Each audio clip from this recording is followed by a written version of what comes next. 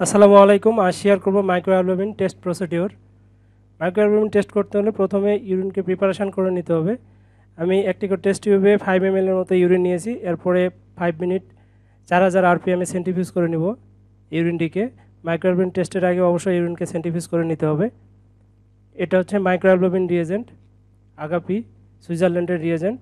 আমি টেস্টটা করব মাইক্রোঅ্যালবুমিন Misba i2 protein analyser.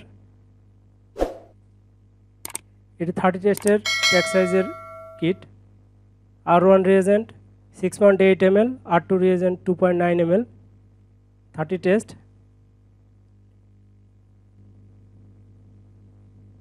কিটটি open করার পর literature, R1 reagent, R2 reagent আর স্মার্ট কার্ড একটি থাকে প্যাকেটের মধ্যে। মাইক্রোঅ্যালবুমিন, R1 reagent 6.8 ml,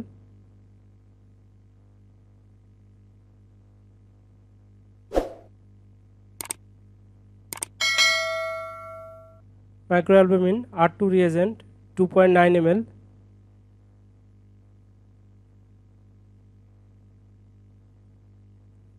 Smart Cut,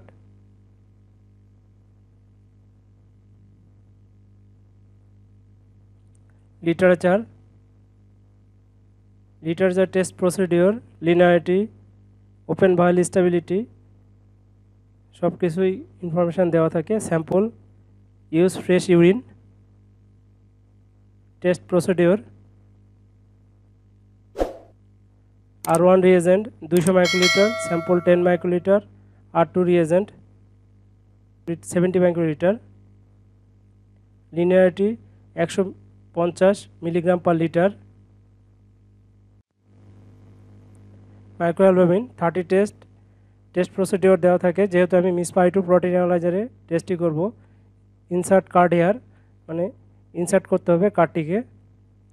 তারপরে ডিসপ্লেতে স্টেবিলিটি লেফট, টেস্ট লেফট 24, মানে 61 ডেজের মধ্যে 24টা টেস্ট, মানে 24টি টেস্ট শেষ করতে হবে।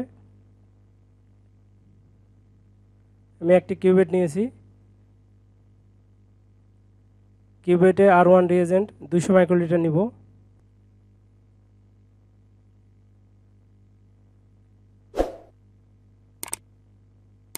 Microlitre R1 reagent.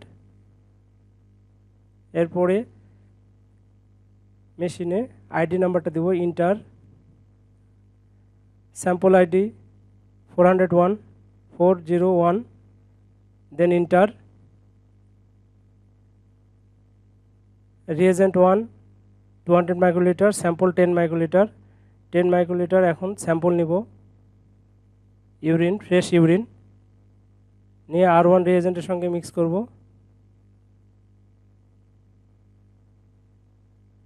মিক্স করার পরে রিয়াকশান কিউবেটটিকে রিয়াকশান পজিশানে বসাই দিব, অটো মিক্সিং শুরু হবে।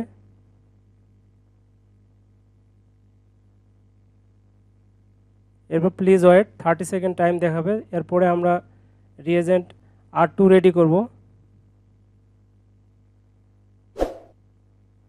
R2 reagent 70 microlitre,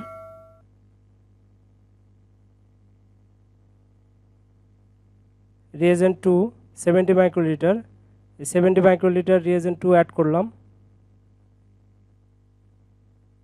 please wait, mix করতেছে, যে মিক্সিং করছে।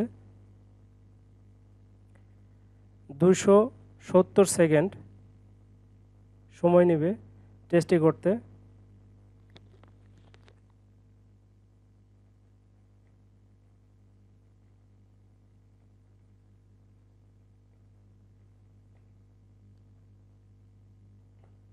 মানে 4.5 মিনিট।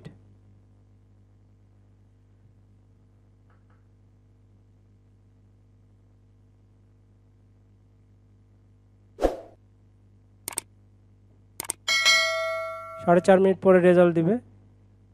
মাইক্রোঅ্যালবুমিন 52.96 milligram per litre. ধন্যবাদ। আসসালামু আলাইকুম।